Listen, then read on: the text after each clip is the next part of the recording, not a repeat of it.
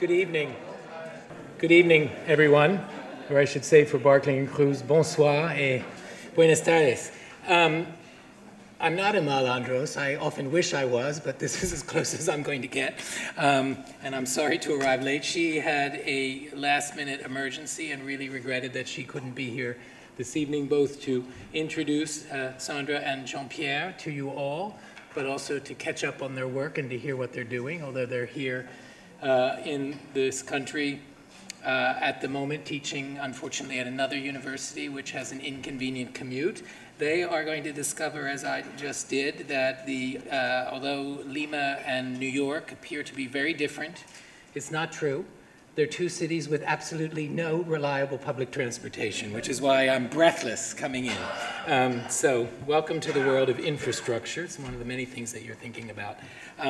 I knew of Barclay Crousse before you're always supposed to introduce as though you're the only person in the world, but I knew of them already before I began a long period of research on the history of Latin American modern architecture and inevitably also engaging with the very lively scene in many places, including Lima.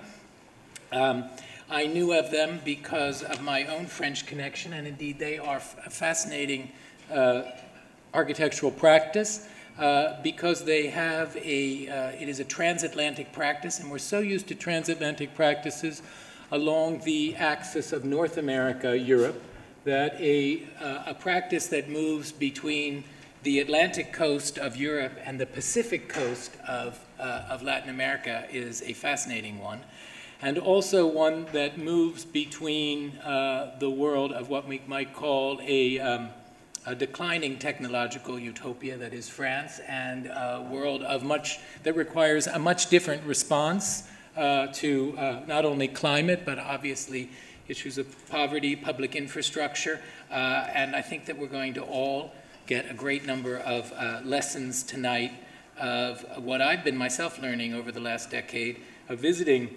Latin America, but also visiting their work, that there is a great deal to be learned by people who are involved in dealing with means that are sometimes more austere than the luxurious worlds of the North, but also that are at the forefront of a recognition of global changes, in particular climate change. I have managed to get in my crib notes the brief of their studio that they're doing at the unnamed university called Yale up north, called Learning from Piura, Building Resilience in Era of Climate Change. And they are, you're going to see, dealing with the coast in Peru in a very, very direct way.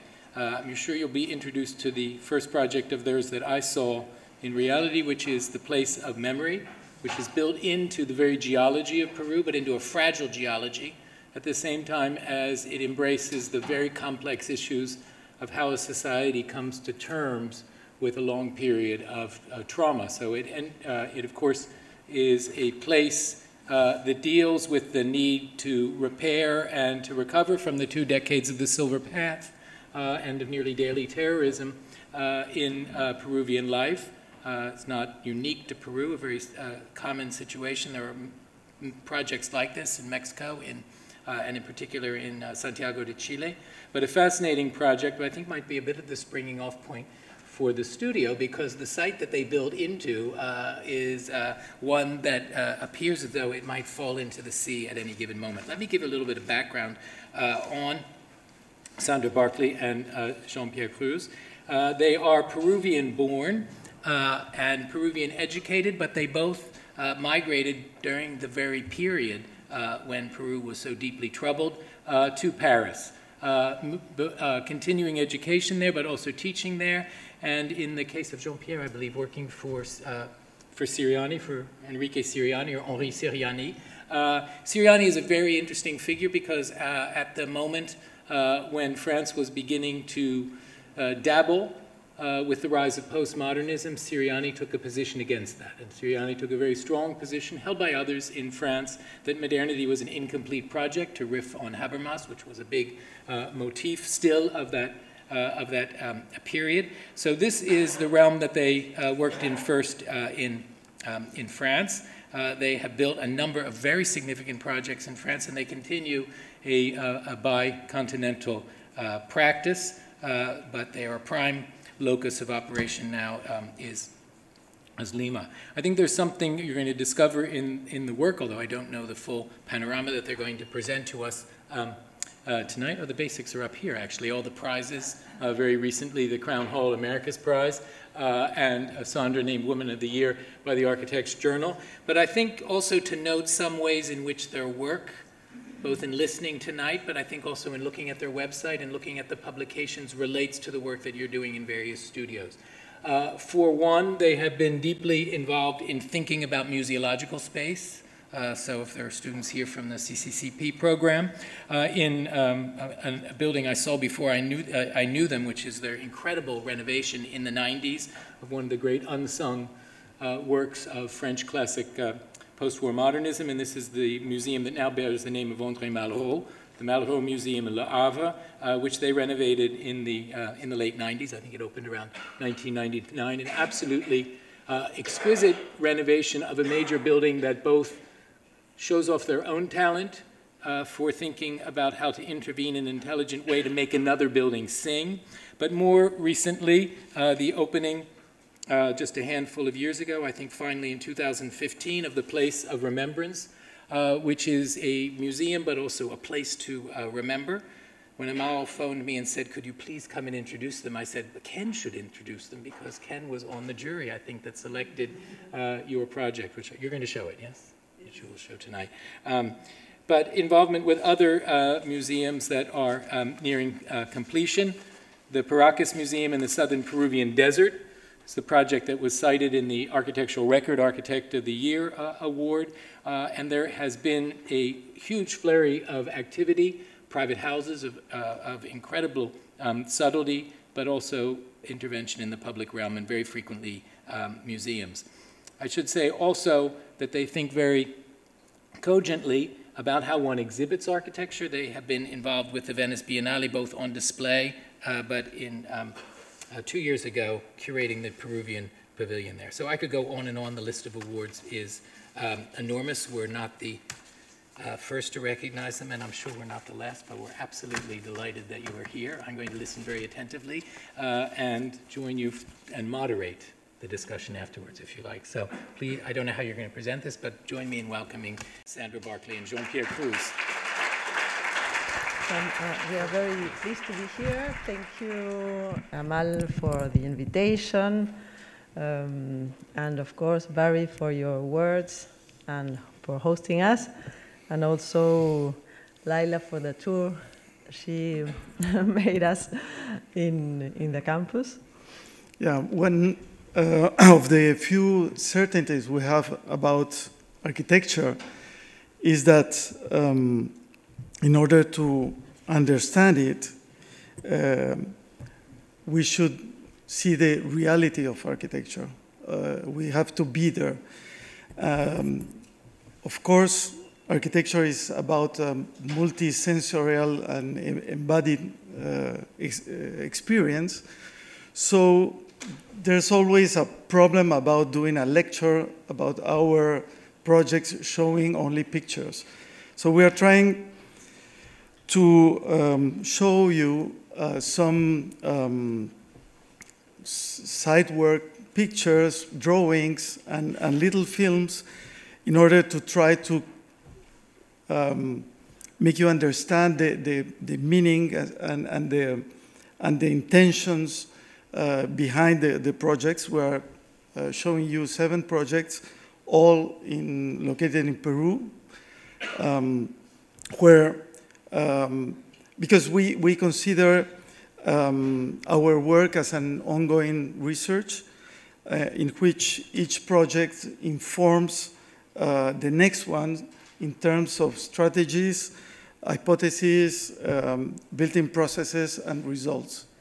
And in every project we do, our first effort is to ask, to find the good questions that will guide our decisions, and not pretending to find answers, but with the aim to make us think about the means we have to we have at our disposal and the meaning and the sense the buildings should convey. Our long stay in Europe as young architect and a patient search through drawing gave us the insight on how create a personal visual culture understanding what we considered important in architecture. It gave us, too, the needed distance to understand what could define architecture in our country. A constant and resolute work is, of course, part of this research. In each project, we go from sketches to the model, then to precise drawing, and then into reality, and then back into sketches, models, and drawings. It's a circular dynamic between mind, hand, and matter. Our Peruvian culture comes with a wonderful past. We are interested in studying this fantastic legacy from the design strategies set in place to construct the landscape, not simply seeing them as archaeological remains.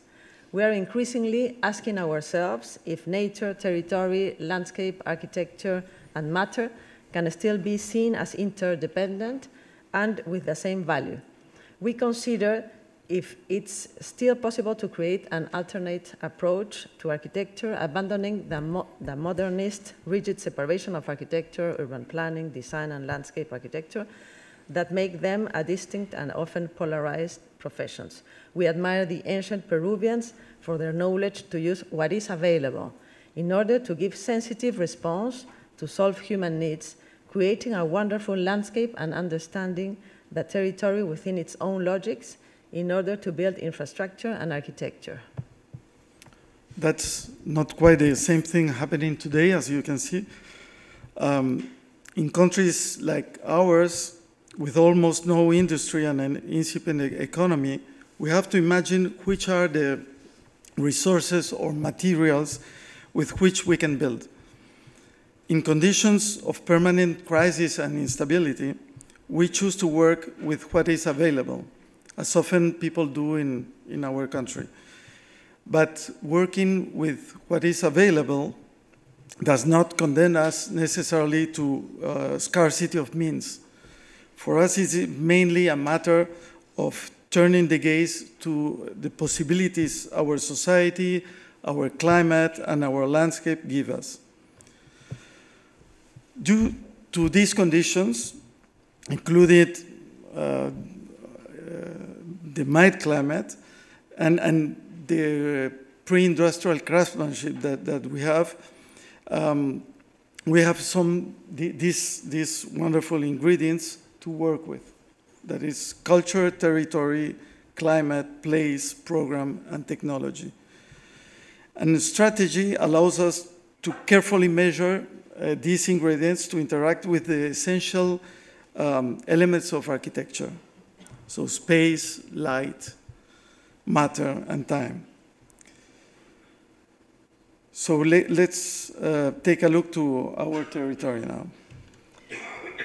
Peru is located in the heart of the tropics, quite at the same latitude as the sandy and coconut beach trees beach of South Asia or Brazil, for example. But huge differences start when we put color to this image. With color, we realize that the Peruvian coast harbors the coldest tropical seawater temperatures at such close latitude to the equator. The cold current coming up from the Antarctic and hitting the Andes range creates a unique climate and landscape. In order to fully understand this, a section is more appropriate than a map. The German scientist Alexander von Humboldt was the first European to realize that the section is key to understand the Central Andes region. So we like to redraw this section, including the sea current named after him. So we start with an horizontal line that represents the ocean, west to the left. Then comes an extremely steep topography with a 10,000 meter gradient in distance of only 200 kilometers. These geographical circumstances generate a unique landscape and a unique climate. A mild temperature between 15 degrees and 28 Celsius, and no precipitation at all happens when a seawater convection and air thermic inversion combine to create an almost permanent cloud over the desert strip where Lima, our city, is located. And it's around here. So the projects we are showing you are all in this edge between this huge underwater depression and the Andes. This makes our tropic very different from the usual image we have of this latitude. So we have, at the same time, an extremely arid desert and yet a very humid one. Our coast is a misty desert with no shadows and no contrasts. Because of the lack of sunshine, like more or less like 8 months in a year. So it's hard to imagine that this could be Lima as a tropical city. We have no rain, no cold days, no hot days, no strong winds. And we can say we live in a place with an absence of climate. We have earthquake, but not climate. And we realized that only when we went to Europe to stay for more than 16 years. And when we arrived to Europe, we realized that in Lima, for example, there are no TV weather forecasts. It's always the same. You know? And that's a huge thing, you know. So it's in the edge of the Bay of Lima, in that square, that we had the opportunity to build the first project we are going to show you. That is the place of remembrance. The Commission for Truth and Reconciliation, in charge of taking to public account the facts and responsibilities occurred during 20 years of political violence that caused more than 70,000 dead, had the aspiration to build a place for reconciliation of Peruvian people. A national architecture competition was launched for the creation of a cultural center that would articulate the efforts to show to the future generations the memory of those years of intolerance in order to prevent repeating the errors of the past. And as Barry said, Ken Frampton was part of the jury with Rafael Moneo and Francesco Alco. So the site for the place of remembrance was a residual area left by the destruction of one of these successions of cliff and ravines that characterize the Bay of Lima, when a roadway to the beaches was created in the 70s. We decided to embed the building with the same logic. Architecture will be related to memory not only by its content or programmatic content, but by revealing the memory of Lima's landscape. The building becomes then an artificial cliff that belongs to the territorial logic of Lima's Bay. In the same way, territory is more easily understood by a section. From now on, we'll try to explain our projects almost only by the section. I think the section we think the section is more important than the plans because the section conveys not only space, but also emotions. The plan is about organization more than emotions. So if we draw a cutoff longitudinal section of the cliffs, we locate a compact building near the natural cliff in order to economize both on the number of foundation piles and their depth. And in this way, the territorial logic meets the economic logic. We had very few money to do it. It's the only museum of memory that was in Latin America that was built despite the government, not by the government, but despite the government, with money from the German government, the Swedish government and the European Union. The Peruvian government didn't want this building at the beginning, at least. So this simple strategy opened possibilities for responding also to environmental needs. Opened the building to the cliff, allowed to control natural light, and closing it to the northwest at left, prevent us from the sunlight of the setting sun and the noise of the coastal highway. An open inner space create a natural ventilation, limiting the use of air conditioning to the auditorium alone. And the site had still a strong handicap, and that was that there was no connection between this site and the city. Only a narrow passage could be done to link it to the main urban avenue with public transportation.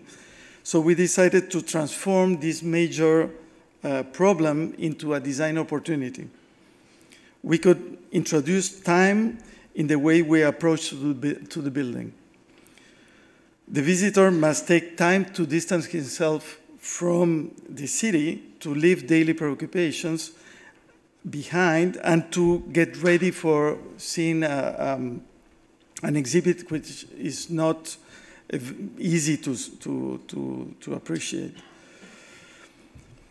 The visitor is then literally submerged in this gap created between the cliff and the building. The act of descending into this crevice turns gravity into a very explicit force. At the bottom of this newly created ravine, there is a marked physical consciousness, a kind of intensified presence. And we are not more in a urban setting, nor in a natural landscape. We are in a place where we are giving ourselves the time for reflection. And time passes faster and faster these days, as do the evolution of technology. On the opposite, we think that space endures and captures time. Everything we see here is in the order of the permanent. We don't have layers. This is almost the finished building. And because space is defined by structure and not by technology, this is the permanent side of the building. Once structure defines what is permanent, it allows us also to configure not only the interior space, as you see here, but also the transition space between interior and exterior, which has the responsibility of capturing light and bringing it to the interior spaces. The notion of time is present also when we walk through the building.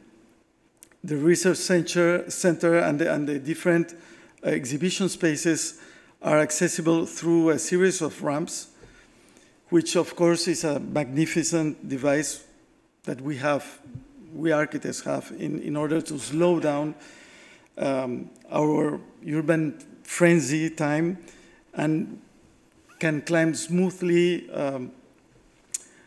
dissociating the path of the eye from the path of the body. And this is one of the wonderful legacies of the modern movement that we like so much. And this is not a sidewalk image, actually is the finished building before the collection came in. So only the railings and the vertical white columns are in the order of the temporary, because they contain the technology, very low technology, but sufficient to have this building built.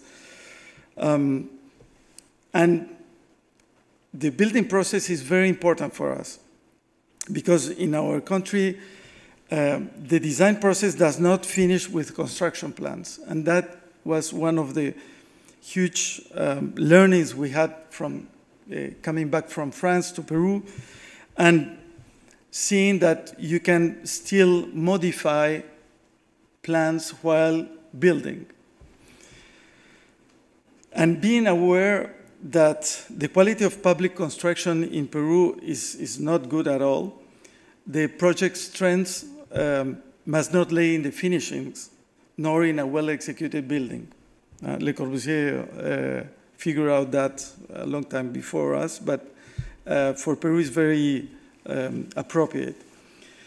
The choice of pouring reinforced concrete manually allowed us to reproduce the matter found in the cliffs, alluvial strata, merging with its mass and hue, making use of artisanal formwork assembled by hand using old wooden planks. We introduced indetermination that absorbed the true imperfections. So we consider the traces of those imperfections as part of the memory of the construction. The plans that are meant to set a future action lost their supremacy as the building itself started to draw a map that describes its construction process. The irregular walls, the cobblestone pavement, and the traces of handcrafting are the evidence of human labor and become the maps of human intervention.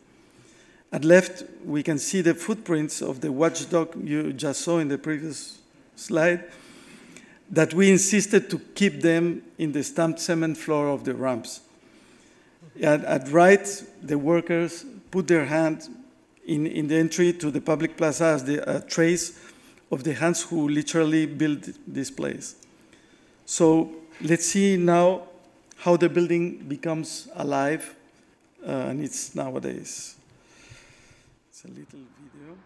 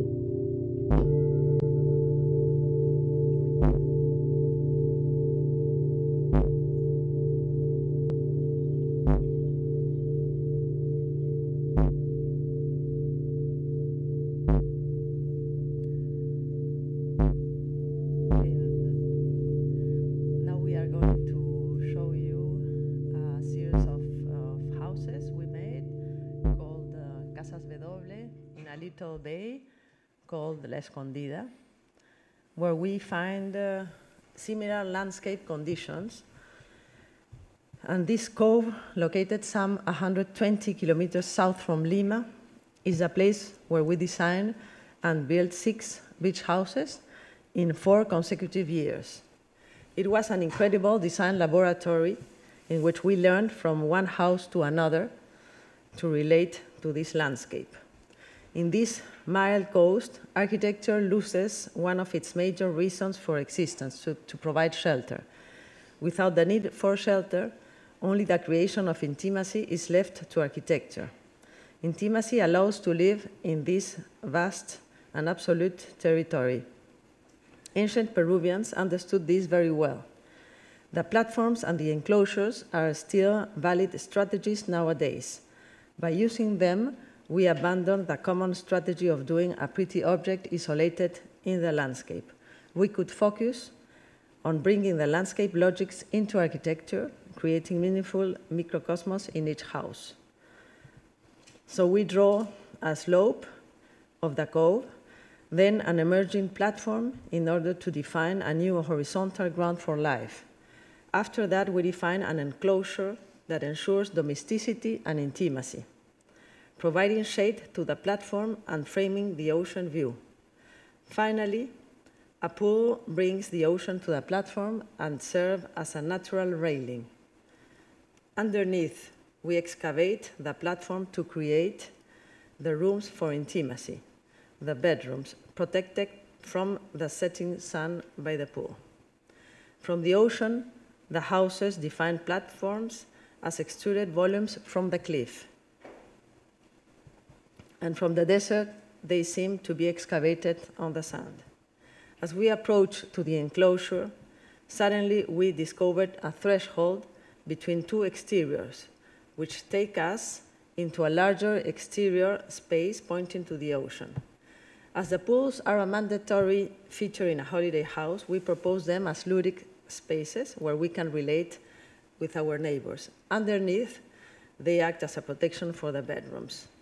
Culture and technology can work together. Local craft conditions give us clues about forgotten or undervalued materials. The buildings industry is one of the main culprits of this forgetfulness and the obsolescence of certain materials through its most fearful instrument, the construction regulations. And a bench and a woven straw mat roof are enough to live here. To adapt industrial materials like glass to a surface which has been modeled by hand, the most simple gesture becomes the most appropriate, like this cut in concrete for fitting a sliding window in a non-so vertical wall.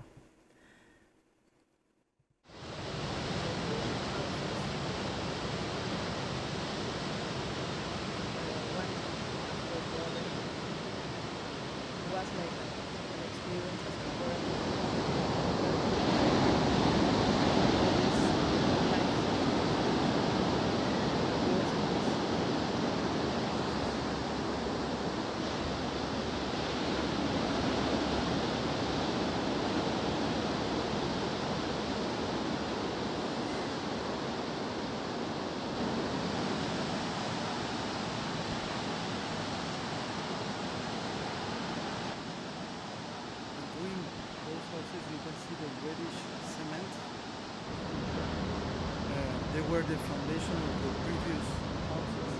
So it's reddish pozzolanic cement that is used only for foundations. And we discovered it in these houses, and because of their great quantity of iron inside, they became reddish and reddish.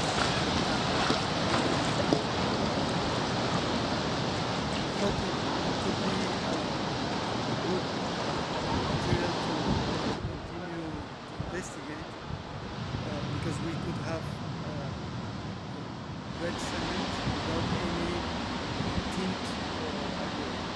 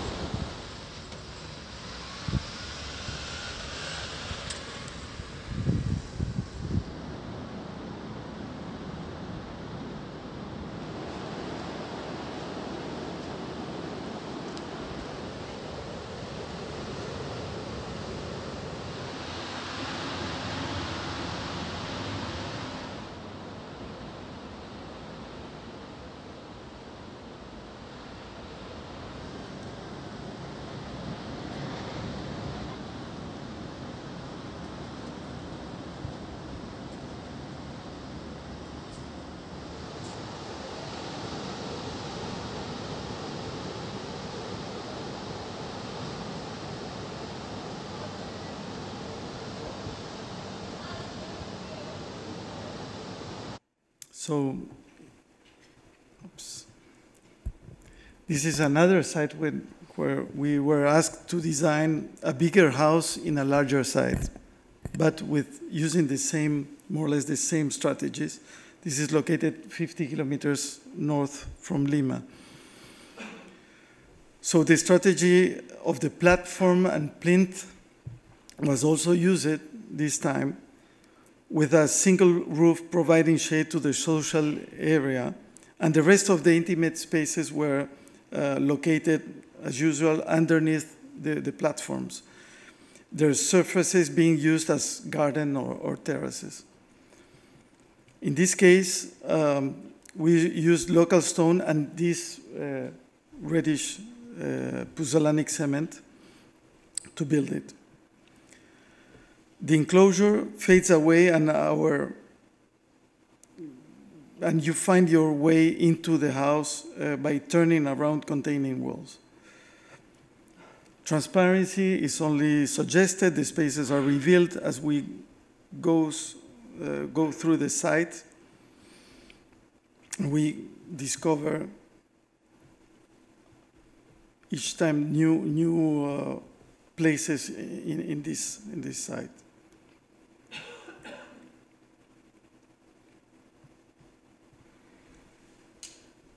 The Paracas Desert, some 200 miles south from Lima, is one of the most arid deserts in the world. People lived here 2,000 years ago and were the predecessors of the ones who traces the famous Nazca lines. The Paracas Archaeological Site Museum was destroyed by a strong earthquake in 2007, and the European Union financed its reconstruction and launched a competition for the following year. For us, it was not only about an archaeological museum, but also an attempt to introduce landscape logics into architecture. We had at the same time a meager budget and a sublime landscape with ochre and reddish tones. Seen from the archaeological burial site, the museum is perceived as a layer built over thousands of geographic and cultural layers. It modifies landscape and at the same time depends on it, as would a rock or a trace in the desert. Again, it's not about providing shelter, it's about providing the correct contained space for living. The first element we defined was, as usual, an enclosure for downscaling the vastness of the desert landscape. A horizontal roof is conceived as a fifth facade, as an element that can protect us from the sun and the strong winds of this region. Finally, a series of low-tech environmental devices find their place beneath the roof and help defining the exhibition spaces. Also help us control natural light and ventilation. The original museum was built in 1964 by German archaeologist Friedrich Engel. We decided to keep its memory by building in the exact same location, respecting the overall volume and geometry, in order to avoid archaeological surveys that were mandatory if we built elsewhere in the site. As we couldn't reuse the stones, and the original quarry was inside the protected area and therefore impossible to obtain new stones, we decided to use the same pozzolanic ceramic technique for finishing the pre-Columbian vases, rescaled to the size of the building. We used the same pozzolanic red cement of the beach houses, but this time it was polished as if it was a huge ancient vase. A porch announces the entrance to the enclosure, acting as a threshold between the vastness of the desert and the open-air inner circulation. The different programs are related among them by an exterior circulation. The main volume contains the archaeological exhibition, while the thin volume has the workshops, services, and space for community. The low-tech environmental devices show up in this circulation, and one of them constitutes the entrance to the museographic spaces. These low-tech environmental devices help us control natural light and ventilation and define the exhibition spaces. They organize the museographical sequence in a continuous and fluid space. When the environmental devices reach the southern facade, they become windows framing the burial site. So now let's go to an urban setting for the next project. Yeah, we are back to Lima, where we were asked this time to design a commercial high-end apartment building in a nice residential area. In order to have an idea, this is the place of remembrance, and this is the site of the building, not far away. So again, the section can explain the project. First, we draw the contained urban space that defines a public garden. We unfold this garden vertically to provide an intermediate space between the apartments and the urban space. This vertical garden is organized like a joint ownership common to all the dwellers, which ensures its permanence. The vertical garden is curved to embrace the public garden, creating a subtle tension between the two. So now we are going to explain in plan, because the apartment circulation was very important for us. It's shown in red, because it could allow to change the configuration of the apartments without altering the exterior.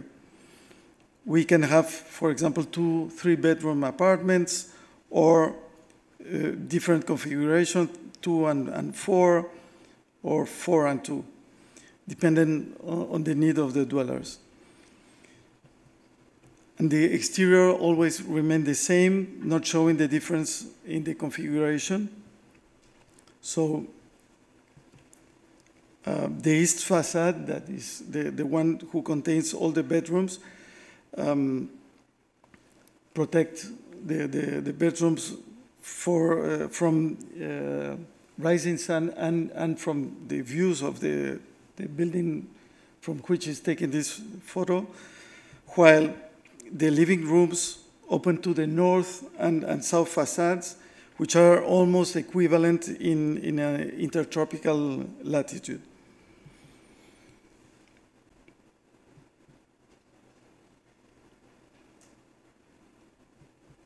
So this is opening to the south and protecting us from the east.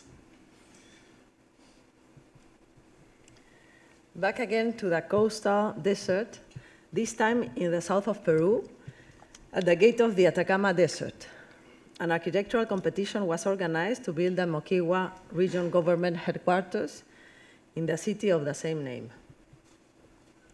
In the minds of the local Moquegua inhabitants, there are already certain elements which have a singular and defined shape and are landmark places in the city and in the landscape. The region headquarters is located in a new cultural and commercial neighborhood between the city and its river.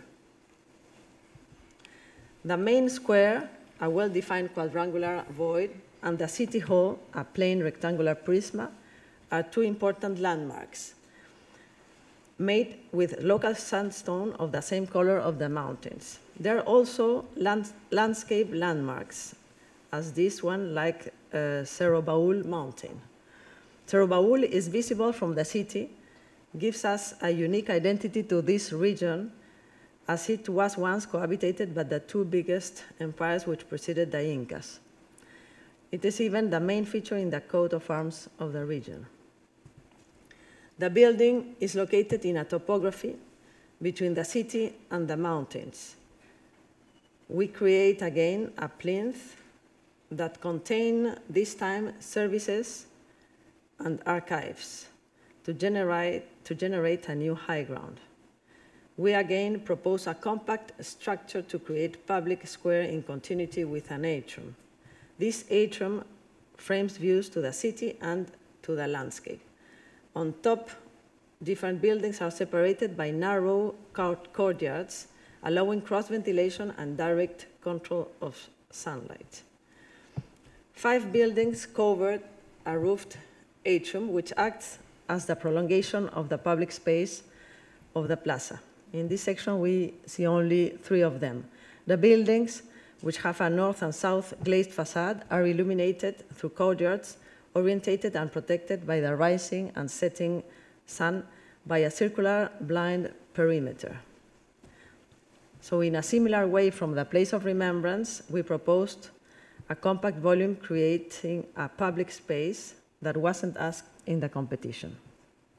Both the buildings and the courtyards are connected by a big central outdoor covered space. Their circumference encloses a rational orthogonal structure which allows us to be more efficient in the evacuation distance and therefore in the vertical course. This overall efficiency did not only pay for the plaza itself, but allowed to include seismic insulators that enable the building to be considered a shelter for the community, as it will stand without damage in case of a major earthquake. To get into the building, you have to cross an exterior public atrium that merges into an exterior controlled atrium. Once you cross the atrium, you arrive to the central void, which is a covered outdoor space.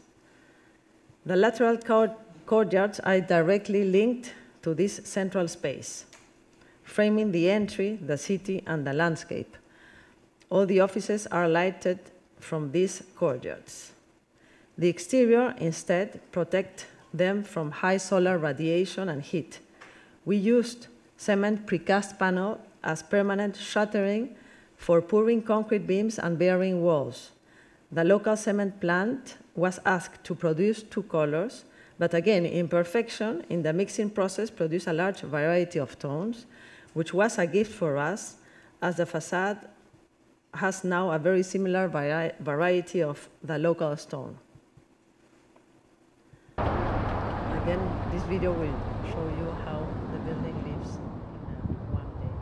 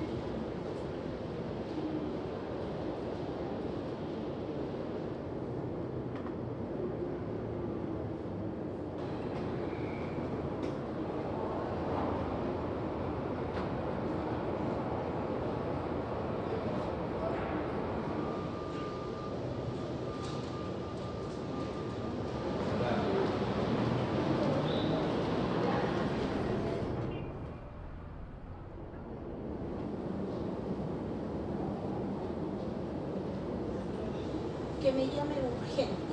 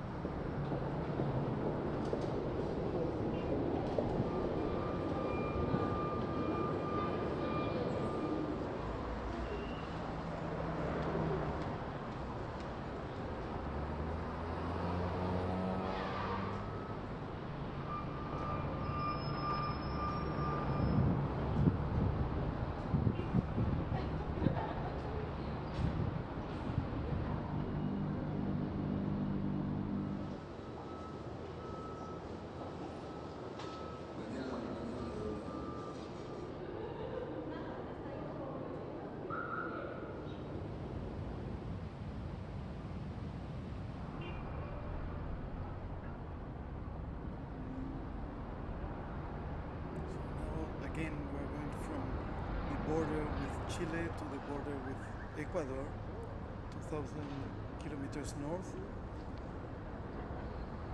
to much warmer conditions. This is the last project that is located in Piura. So we are now 4 degrees south from the equator, in a booming city, where you can see there the campus of the University of Piura, which is this one.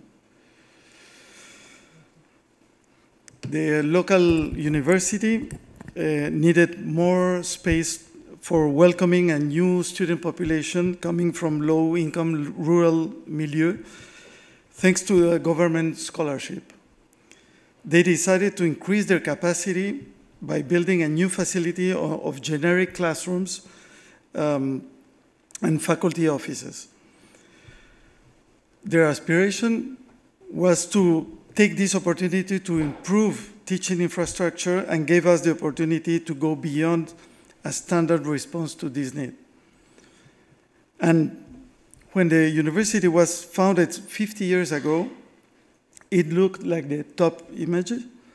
And you know, in the north of Peru, there's the Niño phenomenon when we are in a very arid desert, and every 12 years comes tropical rains for about 6 months.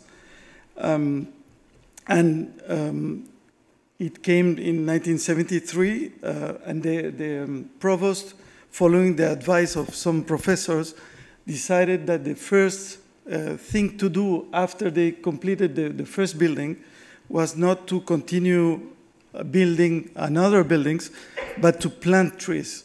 These carob trees that grow only during a Niño phenomenon and then stay alive for 12 years, searching for the watershed that is 30 meters deep.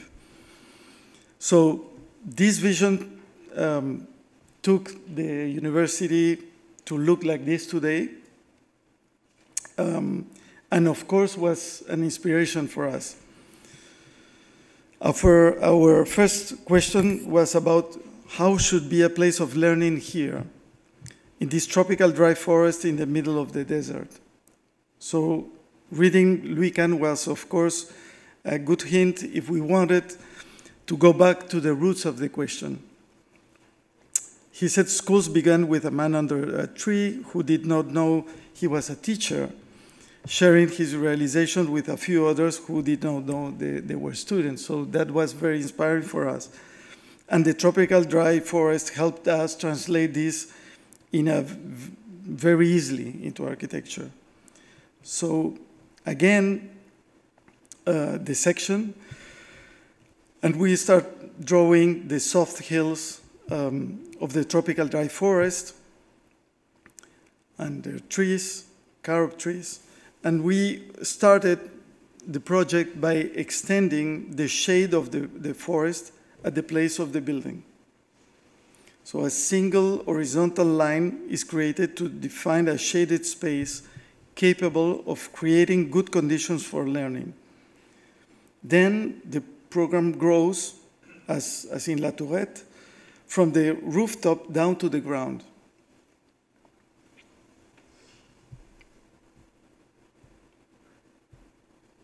And the result is a series of buildings which are less important than the spaces in between them. And the natural dry forest can continue underneath the building, at least their shade. And the spaces in between are the places for informal learning. The creation of these non-hierarchical places for students to study, eat, connect, and discuss together outside classrooms contributed to creating a sense of community, blurring the social and economic boundaries between the newly arrived students and the urban students that were already there. These thoughts brought us to abandon the traditional type of educational building, shifting from the typical academic building scheme into a learning landscape. And by doing that, we were not only introducing the landscape of the dry forest into the building, at least the logics, but we were also creating a kind of new urban space within the forest. And as in a forest where the single tree is not more important than the whole, 5 different building types formed 11 independent structures disposed within a 70 by 70 meters square volume, 9 meters high. The square shapes is ideal in the forest where there is no predominant orientation. So what we did is to align the building with the sun path. At the ground level, this apparently compact volume is in fact extremely permeable and shaded, invited students to cross it, connecting roads and people. In the second level, a clear square circulation has a strong visual connection with the ground level. So these sites are very different between following their orientation. The south and north facades are protected by vertical louvers that are very efficient to protect both facades in the vertical sun of the equator. This is the north one. And a system of prefab concrete panels protect the faculty office from the setting sun. This is the west side. And the building at the east side, the building that hosts the ramps and services, constitute the main side of the square where the entrances from the campus pedestrian pathway are located.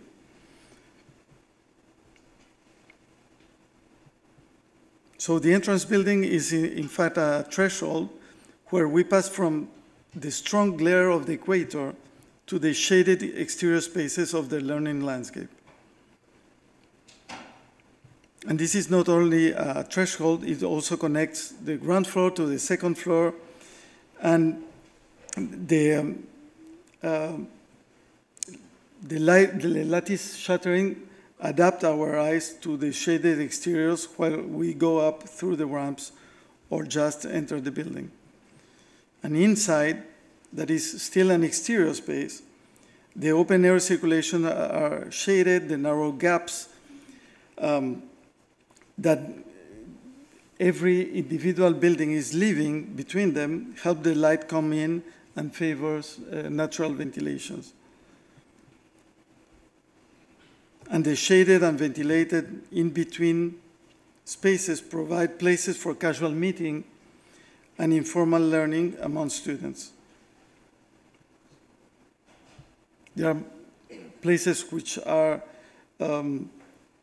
more as a circulation, but other places which people can gather, rest as the worker there, or chat in between classes.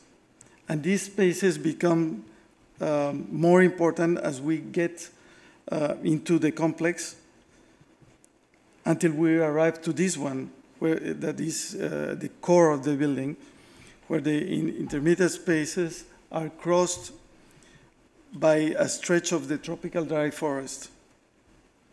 And now we are going to, again, see a day passing through this building.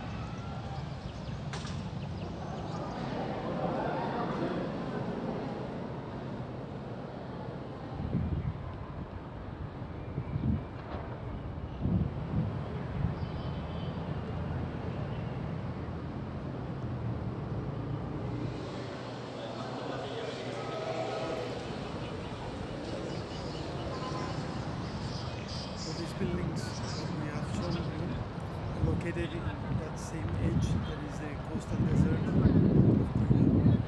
Recently we had the opportunity to build a house in the Andes, in the sacred valley of Cusco, that we are going to show you because it's a new adventure we're going into. It was an opportunity to explore how to work with mountains, always defining a platform,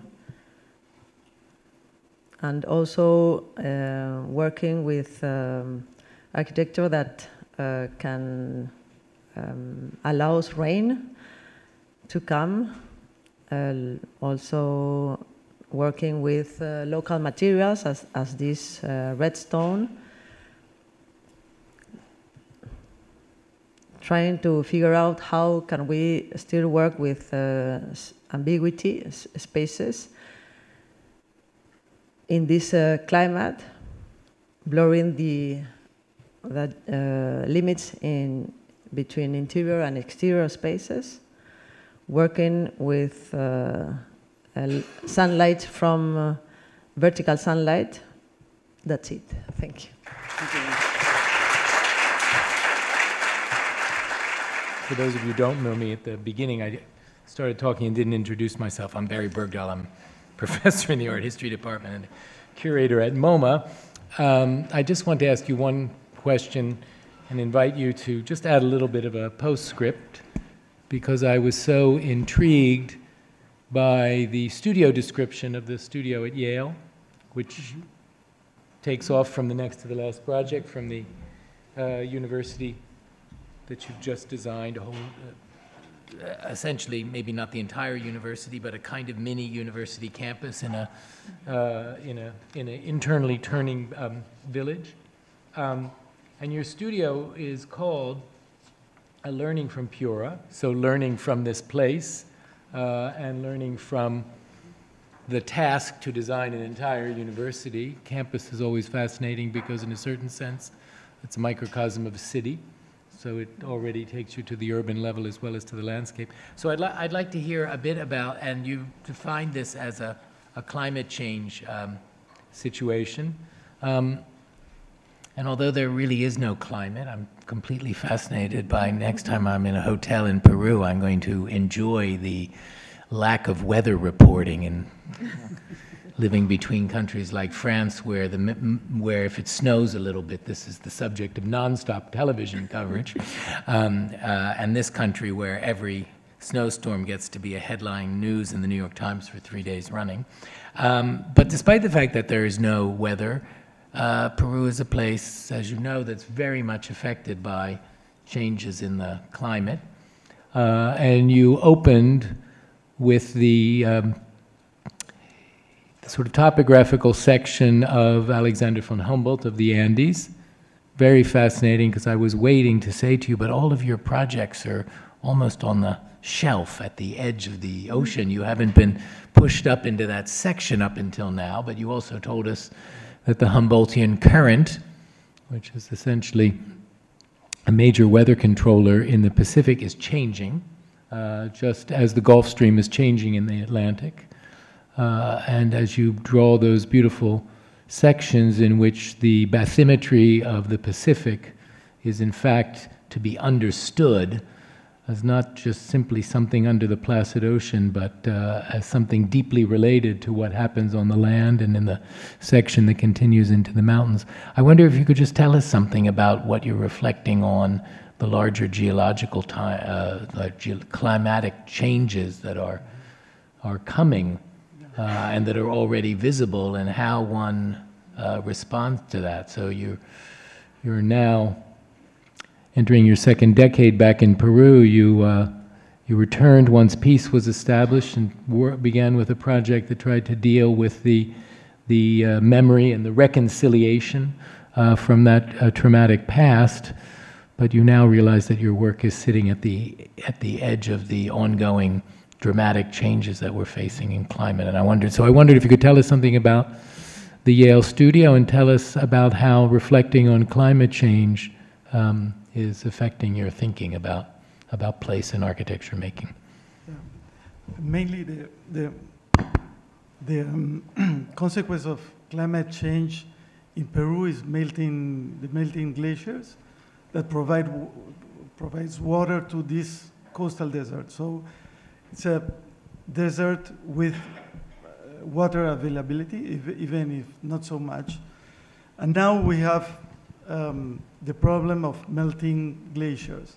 So we will have like more water for 20 years and then no water at all. So they are already doing tunnels, bringing the water, at least in Lima, bringing the water from the Amazonian basin to the Pacific desert. But our studio was not very interesting in this consequence of climate change, but in the resilience that have been forged over the millennia in the north of Peru because of the El Niño phenomenon. So we have this cradle of agriculture that was in the coast of northern Peru that developed a certain resilience to this phenomenon that occurs every 15 or 12 years. And what is happening is that we are in a laboratory where there's a desertification process ongoing, and at the same time, huge and very strong climate events. So that's what will be happening in a lot of countries that are mostly of them mismanaged also, that are mismanaged now. Climate change is not affecting as much the rich countries as the poor countries. So what fascinated us while doing this university facility in Piura was that all that is the houses and the dwellings of the people not in Piura city, but in the countryside, is made of very lightweight materials with reeds and carob trees and mud. So they are coping with this climate change not by trying to build very expensive houses that will stand to a flood, but allowing the flood to come in. They lose their houses, but they can rebuild very easily afterwards. So that's a very different conception about permanence and disasters. They are used to consider losing their house not like a disaster, but like a cyclical phenomenon. Mm-hmm. So and these techniques are being lost because of the government policies that are trying to build houses in a very different way, in a traditional way. That is not, that has proven in the last El Niños to be very counterproductive. So we are trying to make a place of research in order to promote these local building techniques that are disappearing. And what we were saying in the podcast before coming here, we think that education or academia, at least in our countries, must not be only intellectual problem or theoretical investigation or research, but it has to improve reality. So what we are doing now at Yale is that we are thinking about different ways of building in this context that we will present to the Piura's mayor. And we hope that these centers that are research centers will also be a refuge during El Niño phenomenon for 6 months. They will be invested by people. And then when the flood goes out, they can rebuild their homes without any losing any resource. Mm-hmm. So it's an adventure. We don't know the results. We are doing that because we don't know the answer. It's fascinating as a historian to hear you talk about this, because it reminds me of the whole history of interest in Peru in self-help housing and participatory housing of the most famous of which, of course, is Previ in Lima, but not the only one, which, this has some parallels in a certain way with that, where one thinks about the inhabitant as an actor, not simply as an occupant, but as a kind of actor in the future of the building. Previ was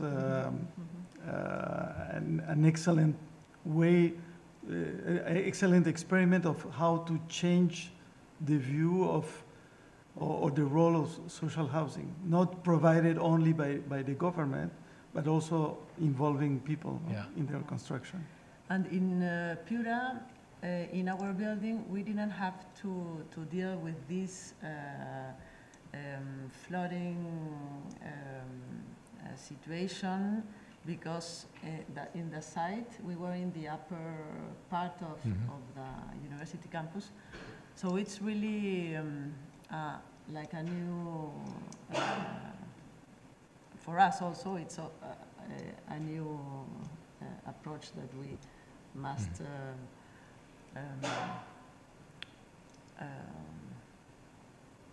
explore. You know, it's not, we don't know really the answers, but we are looking for projects that can manage these also these flooding problems. So as more, not only as buildings, but as infrastructures. I'm just going to ask one more question as a follow-up to that, and then open it up to the people here to ask you other questions. But since you're teaching this in New Haven, Connecticut, presumably it's not simply a closed circuit of learning from the residents, learning from the topography, learning from the climate, and also realizing that the climate as inherited will not be the climate maybe in 50 years, or maybe even not next year. But besides you learning from Piura, and then Piura learning from Piura as a kind of a process of reinvesting resilience into maybe government decisions that are not so resilient, how do you take this out of Peru? What can non-coastal Peruvians learn from Piura? I think it's more that what we can learn from. We can learn from a fresh eye, from a different reality. Or a different perspective. And I think what happens normally is that the rich countries go and learn from poor countries, and then go back to the rich countries and learn from what they have learned. And we want to do it the other way, a little bit, that rich countries can really not only learn, but to give something to the other reality. So it's more a give and take than take it back to the rich countries. There are a lot of other topics I'd love to push you on in relationship to this wonderful body of work, and you chose only the, thank you for the self-restraint, the most recent Peruvian work and not the French work, so I realize there's a lot that's edited out, but. By sounds, the sounds of waves, which were more or less natural in the case of beach houses. But when you showed schools, there were always, you know, the sounds of people passing. Is just casual, or have you ever thought about the relationship of sound to the other architectural means? I think it's more the photograph vision. Of Cristobal, I noticed there over and over again, Cristobal Palma, And he likes to work with time and light, so he wants to show always like a day in the building, and in the sound is the sound is very important, because as I said at the beginning, architecture is not only about sight, no? Many senses, we are so used to only use one sense, that is the sight, that we forgot that when we are in architecture, we have all the other senses. Rumors, sounds, noises.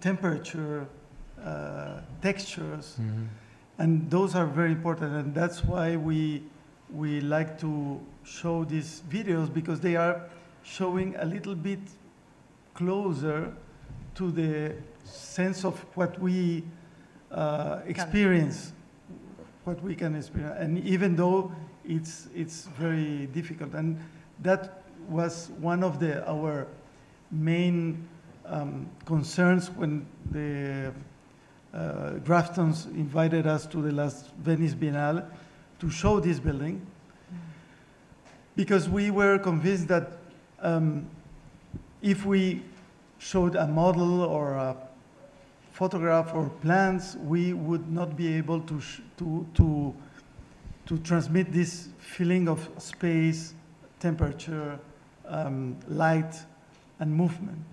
So we decided to put what is not in the building, but was used to build it. That was the formworks of the lattice panels, and to show a video that was much longer than the one we showed, showing a whole day in 1 hour. So we tried to bring the Puras light, the northern Peruvian light, to Venice, projected in a Venetian wall, while filtering Venetian light through the formwork of the lattice works. So it was a kind of experiment on how to show a building without any models, plans, or images. Yeah, and also working with what was available in the site they gave us, that was natural light, because for the first time they opened the windows in the Arsenale, and it was really wonderful. Yeah, but it's true that that sound helped us to have the atmosphere to be more cerca, near this feeling of atmosphere. It occurs to me one of the really beautiful things in the place of memory, and I love the fact that you showed us the site before, and almost anybody who's an architect in the room had to think, how in the world can you possibly, it's not even a site, it's a kind of non-site, but that you created the capacity to experience that section and to move through that landscape where, in fact, in Lima, there are very few places that are intermediary between being up on the plateau, which has an esplanade, especially in that section of Miraflores, an esplanade along it. You can look out, kind of like the equivalent of maybe Santa Monica in Los Angeles or Malibu, and then you have this highway and beach there, but you don't, you don't occupy. So it's not only that your building itself is derived from this very rich reflection on section, but the occupiable kind of landscape section of that hill, which also has an auditory element of hearing the ocean coming up through and feeling the winds coming up through that cut, which otherwise doesn't really exist as part of the coastal experience at Lima. That was to give you all time for more questions. Are there any other questions out in the audience? Yeah, over here. Thank you for your presentation and for the work. It's really quite beautiful.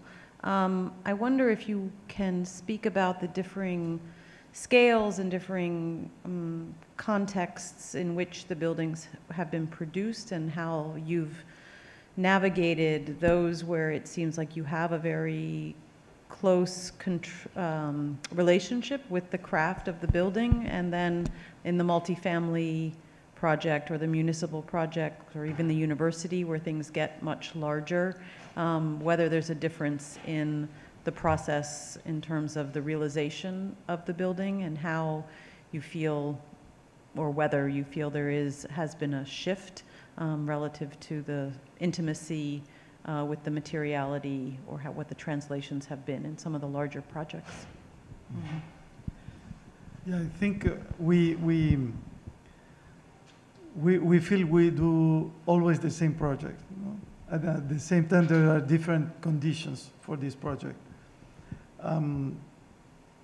But what we are focusing, regardless of the scale of the building, is this creation of intimacy or belonging,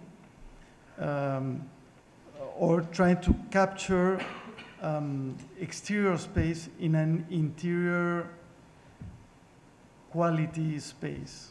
You know, it's a, I don't know how to explain it in intelligent words in English, but we are trying to create exterior spaces that are interior, that have these qualities of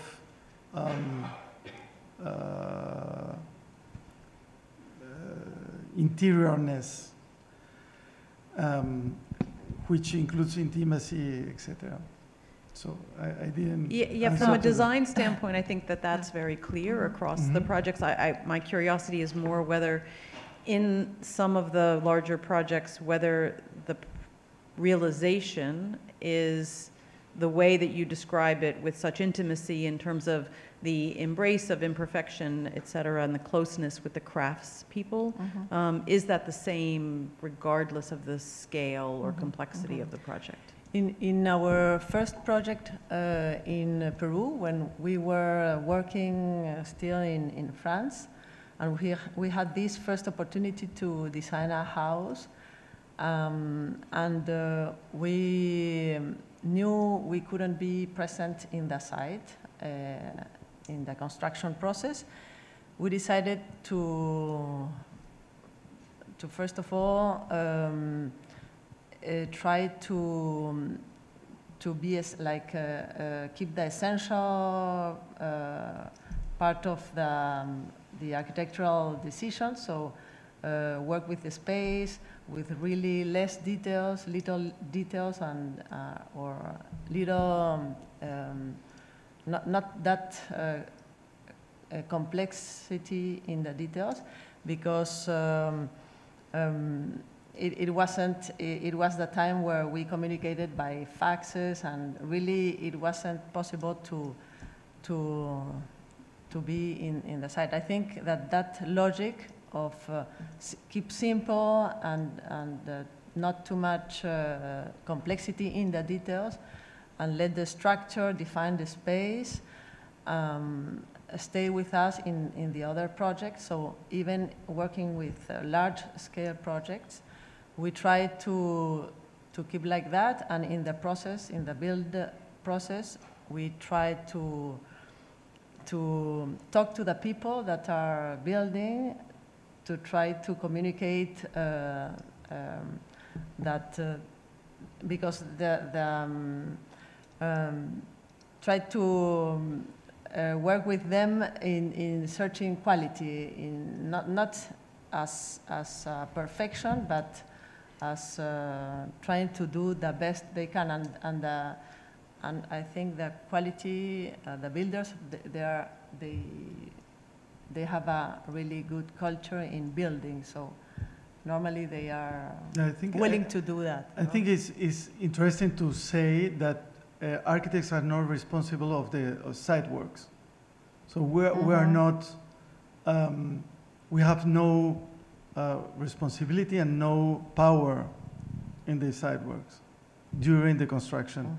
So that is a big disadvantage, but also it's a kind of an advantage, because as we don't have power, we can go whenever we want and talk not to the bosses, but talk to the people, to the workers. And the workers are still, you know, the craftsmanship in Peru is disappearing, but is still concerned about doing well, which doesn't exist, for example, in France anymore. So you can change things in the process also. And, so we're right like just convincing them that it will be like better. A guerrilla, no, going without the bosses knowing, and talking to people and telling them to do that or to take care of some things, and that was, for example, a big learning in the place of remembrance, where we were officially commissioned to oversee the construction from the architectural point of view, but we didn't have any power. So and the builder we were in a very complicated time when it was an election time, and if the daughter of Fujimori was elected, the building was not built at all, and the other candidate, we didn't know if he was going to be it's opening to this building. So there was only one contractor who presented to the tender, and the contractor never built a building. It was his first building. It was his first building, and it was a contractor that built sewage, urban sewage. So it was very interesting to tell the workers that this was a very important building for the country, for themselves, and for every Peruvian. So we started a dynamic that they were telling, for example, don't tell to my boss, but I will do it, or I will try to do it better, don't worry. So, and these kind of things are still existing at every scale of buildings, at every moment. So we like very much to continue to the design process during the building process, which is impossible here, is impossible in Europe, is impossible in Japan. So that's, I think that we are going to lose at some stage, but we have to explore while it is possible. No? So we're exploring that way. Maybe we have time for one more question. Thank you for the lecture. I was just curious if you've been asked to do a project in the context of more density, and because there's a strong engagement with your project with landscape, but maybe the notion, like what if the notion of landscape is more like an urban landscape, and how would your strategy change, or would it still be about this generation of intimacy in the projects? I think it's the same strategy. We consider the city as a landscape also, and there are considerations that are not only of the order of landscape, but other considerations, environmental considerations, etc. But in Lima, that is sprawl city, suburb city with no strong relationships to historical buildings. At least we've never been confronted to build besides an historical building. I think you have quite freedom of acting in the city, and we have also a big advantage, I think, that is that for our most important legacy comes from the pre-Columbian remains that are very far away. We don't understand them anymore, only as objects or as design strategies, but we don't know the uses. So we have this as a heritage for us, for architecture. And then we didn't really had big names in modern architecture. We didn't had Barragán or Clorindo Testa or I don't know, or Villanueva. So we don't have to kill our fathers. No? So we're kind of really free to do architecture as in other terms, not confronting to the weight of history. No, Yeah. And in our urban projects, we are always trying to convince the client, but because they are almost private clients, to offer something to the city, you know, to make some generosity, maybe a little public space in the ground level, or maybe taking out the walls between the site and the street, or like trying to build a better, also a better city. Yeah. It's little by little. Well, it's very dramatic in the place of memory, because you didn't so much insist upon it, but it was clear in all of those views, the fact that the roof becomes the first encounter with the building, and the roof is a public plaza and an auditorium and a kind of open-ended proposition of what you might do there in a place that didn't exist before, as well as being a connector, through the section as we discussed. So I think that project is already a monument to wanting to, around the concept of memory and reconciliation, to give a place to a city which has, in fact, very few public places. Yeah. I think it's time to thank you, and hope you'll come back again in a few years with another rich portfolio of this. And some of us will probably make the pilgrimage either north or south to find out what the ongoing lessons of Pura are. But thank you very much. Thank you. Thank you.